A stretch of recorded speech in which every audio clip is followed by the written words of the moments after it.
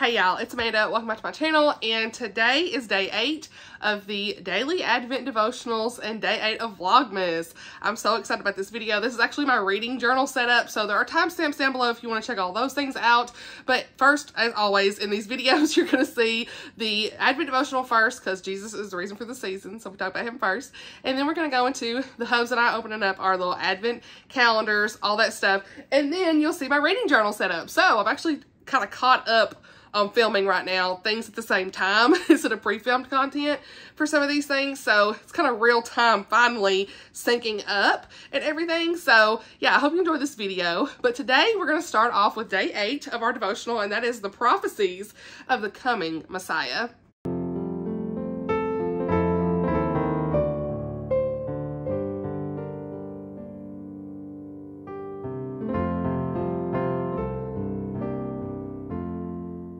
Y'all. So for today's devotional, again, we are still reading out of Star of Wonder by Angela Hunt. I hope you've been enjoying this every day. I know I have. Let me just say, it's been such a blessing. And so we're going to go ahead and dive right in. And some of this I might read bits and pieces from of whatever stands out to me and all that stuff. But yeah, we're going to go ahead and dive in. So before I get started, the whole first 7 days has been about the places of Christmas. And so now, I don't know how many days it is, but we're going to get into the prophecies of Christmas. And I love learning about prophecies. So let's go. At the time of Jesus' birth, the Jews' longing for the Messiah's arrival had never been stronger. Since 63 BC, Judea had been one of Rome's client kingdoms. The Romans installed Herod the Great as king, and he reigned until 4 BC. After Herod's death, his sons ruled different areas of Judea. Rome maintained control. The Romans, who were polytheists and quite willing to accommodate the religious beliefs of other cultures, did not know what to make of the monotheistic Jews. They expected the Jews to politely acknowledge the Roman gods and were offended when the Jews refused to do so. The Jews, on the other hand, resented Rome's military occupation, taxation, and its meddling with the office of high priest. The Romans even retained custody of the high priest's sacred garments, except for when needed for annual rituals. Though the Romans didn't require the Jews to worship Caesar, they did require the people to offer prayers and sacrifices for the emperor. The friction between Romans and Jews did not dissipate as time passed. In fact, the situation grew more tense with each passing year. While the Jews groaned under Roman occupation, their Torah teachers searched the scriptures for hope. Lois, I can't say her last name, but it starts with a T. We're just going to say Lois T. She says that evidence suggests that the Torah was being read as if Israel's prophets were its commanders, elaborating on how each detail of the Torah would find fulfillment in the world to come. These sages weren't blind to the words of the prophets. They studied Isaiah 53 and Psalm 22, 1 through 22, and realized the words were messianic. But since they could not make sense of a suffering king, they declared that God would be 2 messiahs, a conquering king, Messiah, son of David, and a suffering servant, Messiah, son of Joseph. They reasoned that the suffering servant would spring from Joseph, the patriarch, because he had suffered mightily before God elevated him in Egypt. In the early days of Jesus' ministry, Philip told Nathanael, "We found the one that Moses in the Torah and also the prophets wrote about, Yeshua of Nazareth, the son of Joseph." We know Philip was referring to Joseph the patriarch because the prophets did not write about Joseph the carpenter. What the Jews did not expect was 1 Messiah and 2 appearances. The first as a helpless baby who arrived through a virgin's womb and came to suffer and die. The second, and still future, as conquering king who would descend through the clouds to reign over his creation. Even Jesus' disciples did not understand clearly his mission until after the resurrection. Y'all, this is so profound to think about, all of this. As Jesus healed the sick and raised the dead, people pointed to the miracles as proof of his authority to rule. What a king he would be. When soldiers were wounded in battle, Jesus could heal them, even bring them back to life. If they hungered, he would miraculously supply food. If the environment worked against Jewish forces, Jesus could change the weather with a word. This is one reason why so many Jews of Jesus' day did not recognize him. The suffering man on the cross wasn't the Messiah they were expecting or the one they wanted. A moment of wonder. With the blessing of hindsight and the leading of the Holy Spirit, we now realize that the Old Testament is replete with specific prophecy about the child born at Christmas. The Messiah would come as a baby in Isaiah 9:5. The Messiah would be humble in Zechariah 9:9. The Messiah would be a suffering servant in Isaiah 52:13-15. The Messiah, an immortal being, would be born in Bethlehem, Micah 5:1. The Messiah would be our salvation, Isaiah 53:11-12. Father, help us look in Scripture and see what is, not simply what we want to see. Open our minds and hearts to your truths and teach us your word. We trust your word just as we trust you, our salvation, our Lord, and our God. Amen. I absolutely loved that introduction to prophecies here. And actually, in the back, I didn't read them. But you could see, if you want to pause. Sorry, my nails are bad, y'all. But we'll hide them. But you can see here just the actual scriptures that they're referencing in this book. So if you want to pause, you can look at it right here. But, yeah, so many great scriptures to reference are in the Old Testament and complete prophecies of his coming and being born in Bethlehem. And just everything about Jesus is the Old Testament. Everything about him is in the Old Testament. You know, so many people don't think about that. And it's very important to remember that the Old Testament points to Jesus. And that's why it's still so important to read it, you know. So I've read about half of actually, I don't know if it's half I don't know if it's half of the Old Testament. I got up to Isaiah. Okay, so I need to read Isaiah. It's really long, and I want to make sure I just take my time with it when I get there. But so profound, everything that's in there. You know, all those referencing scriptures. And it just reminds me that we really need to just look to his word, open our minds, see what we need to see. And, you know, just like those that didn't really realize that, you know, when the Messiah came during their time, they didn't realize that that was who he was. It wasn't who they were expecting.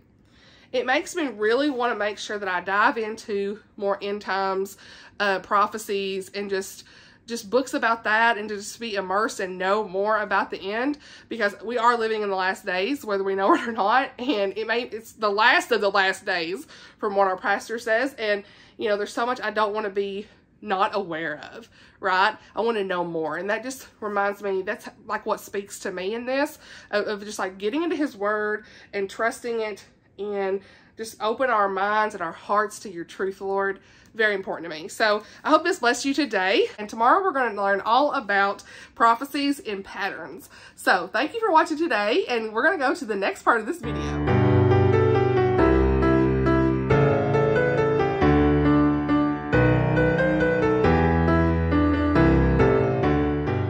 Number 8, we're up to day number 8. Let me tell you, this one looks hefty. This has got to be good. Compared to yesterday with Gollum, this one's got to be a banger, I'm telling you. You didn't see yesterday. That was a buzz. If you didn't see yesterday, you didn't miss much. I got a cool little bird card, but other than that, you know, that'll work. This is the, there's sweaters that they wear. This one, like, I know you can't feel it on camera. Man, I wonder what this is. What do you... It feels like tape. Put your hand right there and feel it.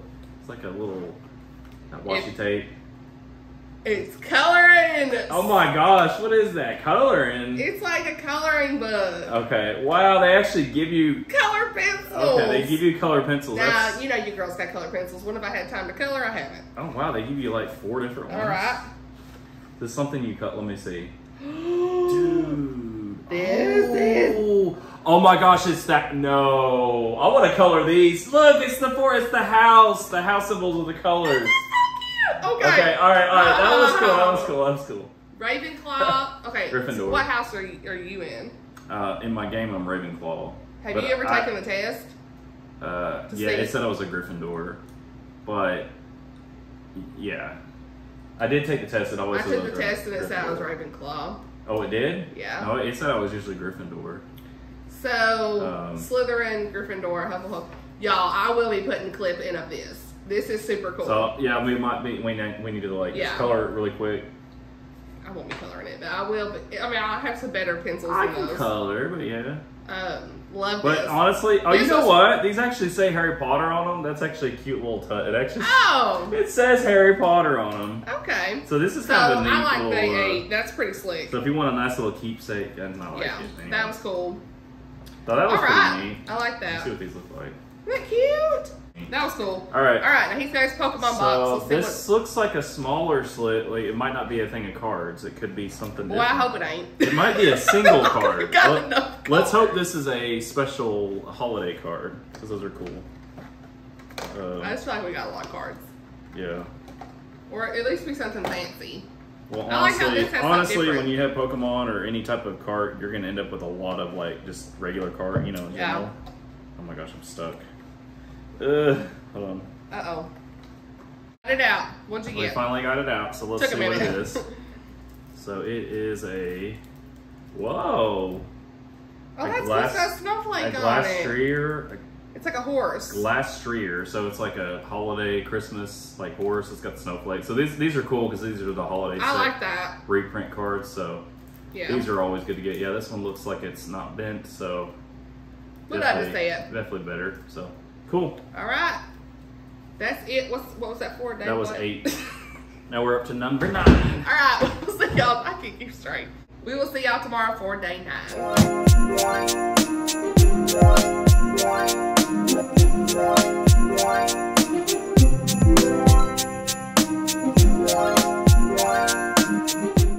All right, y'all. So we are going to do, as quick as possible, a flip through of my current reading journal. I've kept up with it the best I can. I'm not very good at consistency with this, but every so often I will go in, print off some things, and, you know, tape them in, fill out a few things, use some pages for brainstorming, all that good stuff. And really, this is just a notebook.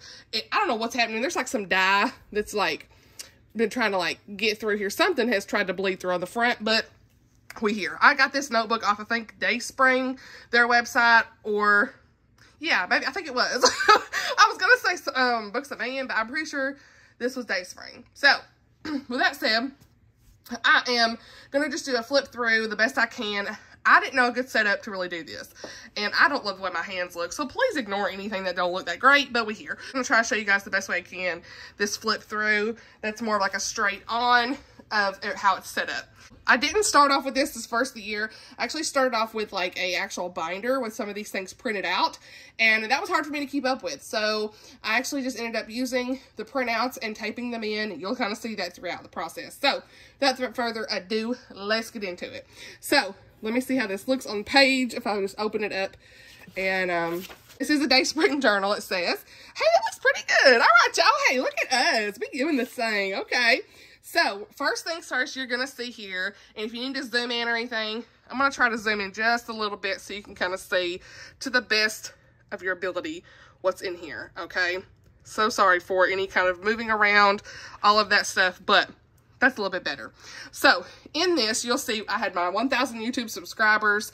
Had put that graphic up. I hit 1,000 like last Christmas, actually, on Christmas Day, I want to say. And look at us now. We almost hit 2,000. Who knew? Thank you all so much for all of your support. I love you guys so, so much.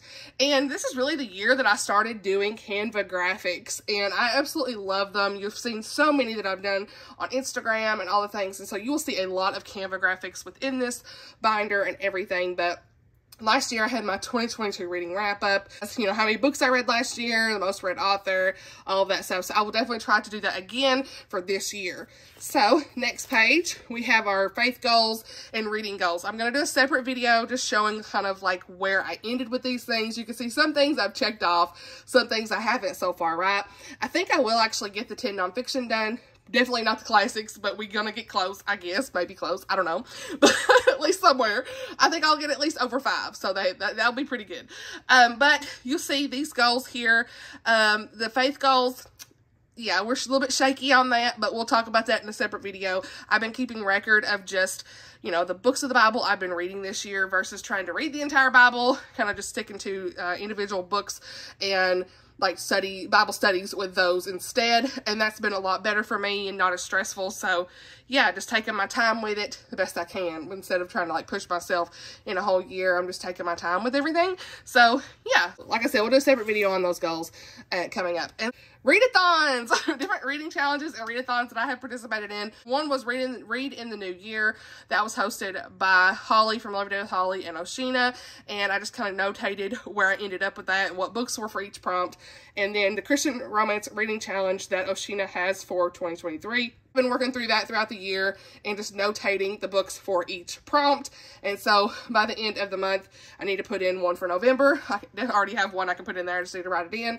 By the end of the year, I will have this whole challenge completed, and I absolutely loved doing this. I cannot wait to see what she has for next year. So we've got that, and then we have the Southern Charm Readathon that I had started this year, and you can kind of see this was actually our first draft of the bingo board. And you know, I had worked with some of my friends, and they gave me some fine-tuning with the prompts, and then I turned them instead of circles into actual book covers and all of that. So that turned out really well, and just so thankful for the hosts, Chrissy, Sky, Amy, Lindsay, and Miriam. So thankful for all the help that they did for that for this year. And I definitely look forward to doing it again next year. Speaking of Miriam, your girl had participated in her Around the World in 80 Days readathon as well. And I had several books for each country, and that's kind of where I landed with everything in their graphic. And Miriam, Holly, and Anne, they all did this readathon, and it was such a fun one to push myself to actually read the Around the World in 80 Days readathon, book for this year. And it's another classic that I could add to my list that I had read, and I really enjoyed it. So as you see on the right here, we have 2023 books to read. So that's my 23 and 2023. Oh, your girl can knock off 7.5 Deaths. Okay, I think I have this in 2 places actually. So yeah, that's kind of where I'm at so far. Probably not going to get to all of those, but I might have like 8 or 9 left by the time me and Blake do the video to wrap this up. But hey, as much of a mood reader as I have been this year, this is actually pretty good. So I'm happy with that. We'll do a whole video wrapping that up with the hubs just for the effect. And then we have got my classics and my nonfiction. How I've been doing with everything, honey. You can see the classics, bless it. I wanted to read all these, and I've already marked Little Women off because I'm going to finish it for December. But yeah, so I've definitely not read the ones I wanted to this year, but I just found this year that I'm not necessarily a classics person, but I want to definitely try to read certain ones. I did try Persuasion, and it was just not for me right now. And maybe at some point when I'm in a different headspace, I'll be able to do that. So, but I did notate that I've had Little Women, Northanger Abbey, Around the World in 80 Days, Roger Ackroyd from Agatha Christie, I'm counting that, and then The Two Towers and Return of the King by Tolkien. Those are more like, I guess, more modern classics, but yeah, and so I feel like that's pretty good for me. So then the nonfiction, I feel like once I'm done with Every Woman a Theologian, Join Christ's Presence, I'm only going to have one more left, and I actually have the audiobook for Sam Hewen and Graham McTavish, where they went to New Zealand. I love listening to those audiobooks, so I plan to listen to that and get that done. So I should have at least 10 for the nonfiction this year. So I'm pretty proud of myself on that. So yeah, let's keep going. And then we have got some challenges here. So this is my 23 and 2023. And this little printout was actually 25. So whatever, I had added 2 extras. I think Blake actually picked The Rose and the Thistle in that video, and we realized we had 24. So I just added a bonus in here. So hey, we good. But I think, yeah, see, I colored in 7.5 Deaths. So these are kind of the ones I have left. I've still got to just go through it. I know some of these are not going to happen. We're going to move on, but I can read them next year. It's fine. And Blake's going to pick 24 for 2024 as well. So hey, we'd love to see that too. And then I've got just this random A through Z, you know, book challenge as well. I don't know that I'm going to have anything for Z, X, or Q. I might have something for you. I don't know. But we're here. I need to go look and see what everything I've read. So, but yeah, I did do that. And these templates actually came from a Etsy, like reading journal printout. So, you know, I talked about that in my, bookish gift guide that you could buy, you know, downloads off of Etsy and that people have already pre-made. And so this is one that was from there, and I just print it out, and you can just print it as many times as you need to, and whether you're doing any kind of challenge, you're here for it. You know, it's going to work out. No matter what challenge you're doing, you're going to have those book spots, and every year, you know, I could do this one. I'm definitely going to do this one for next year and everything. So yeah, and this one too. All right, and then we have got the 2023 book bingo that also came with that template from Etsy that I talked about, and I just tried to go through it.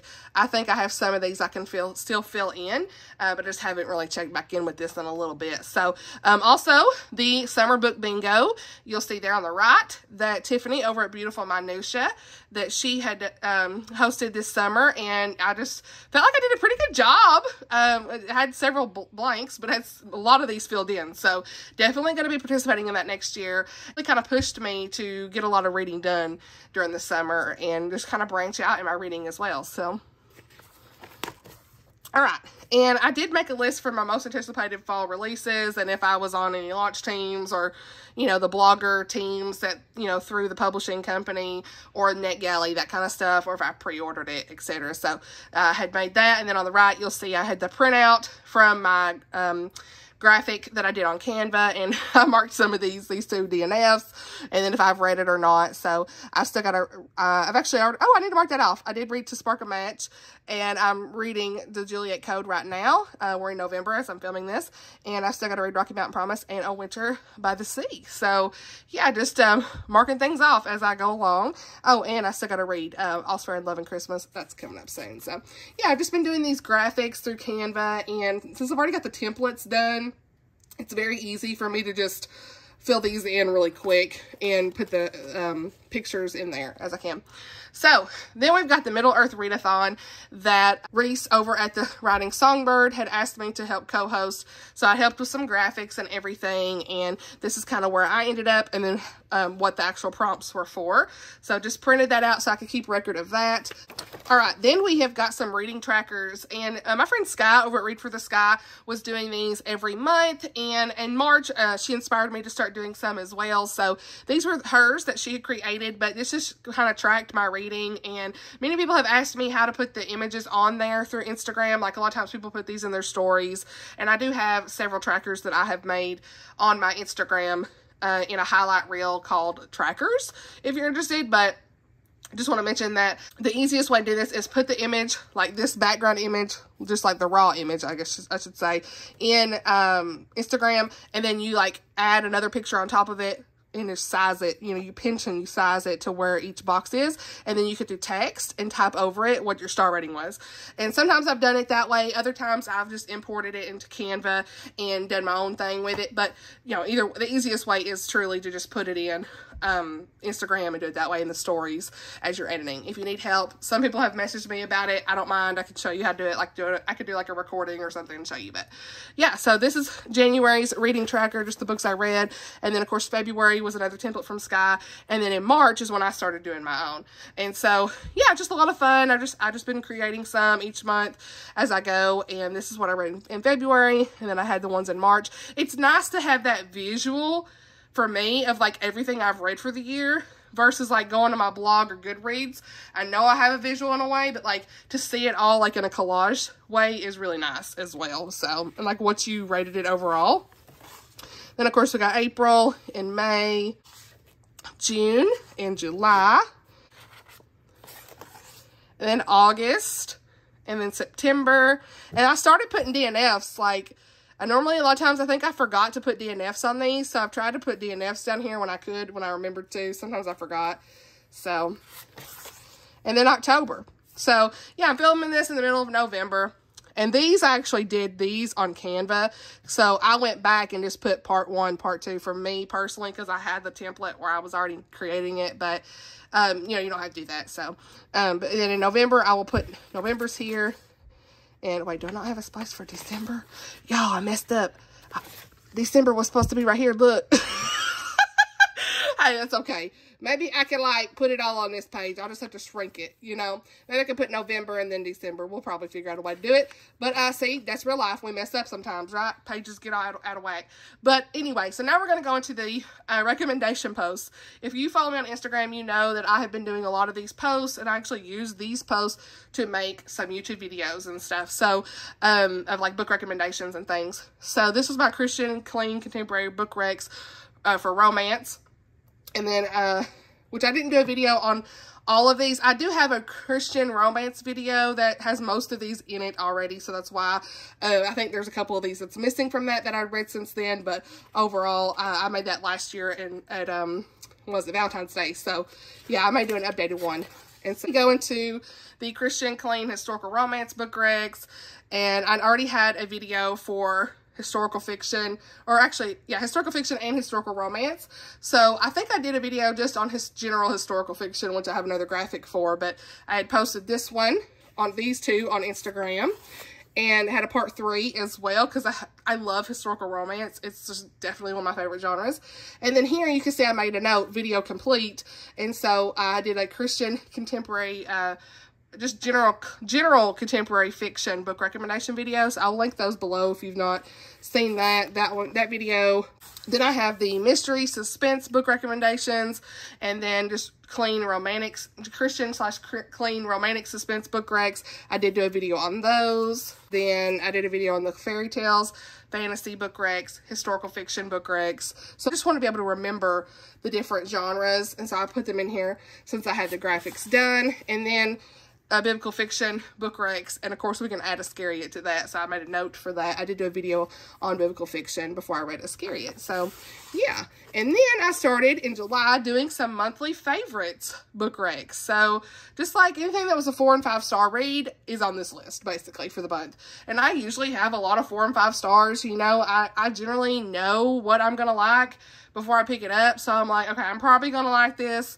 So I usually have higher rated books, but there are some duds that come in, 3s and stuff. You know, and a 3 doesn't mean I don't recommend it. It just means that, like, it may not be for me, but other people may enjoy it as well. There are some things I liked and some things I didn't. But I have a lot of 4 and 5 star reviews. Yeah, we have the July monthly favorites and the August 4 and 5 star reads. And I post these always on Instagram. So that's another way. If you want to follow me on Instagram, it's always linked down below. I do a lot of posts on there. Just randomly put this in here about the Southern Charm Readathon, like wrapping that up because I realized I forgot. So I wanted to throw that in there as well with like, Sky made these graphics for me. So I was so thankful for that. So you could do like your individual rating. This was after the readathon came up, so next year we'll definitely have these. This is kind of where I ended up, and I had like a little thank you post for my co-host and everything, so did that. And then I did Katie's Journey Through the Bible Readathon. I just kind of threw that in there as well. Wanted to make sure I had a spot for it, and that was a free page. So that was recently in October, so just I marked where the prompts that I had fulfilled, and had pictures of the books that went with each. And then September, there's my monthly faves as well, my 4 and 5 star reads. And then we have October's. And I actually forgot to post that till recently, so there's that. But, yeah, then I've got a space for November. And, hey, I didn't leave out December's. We here.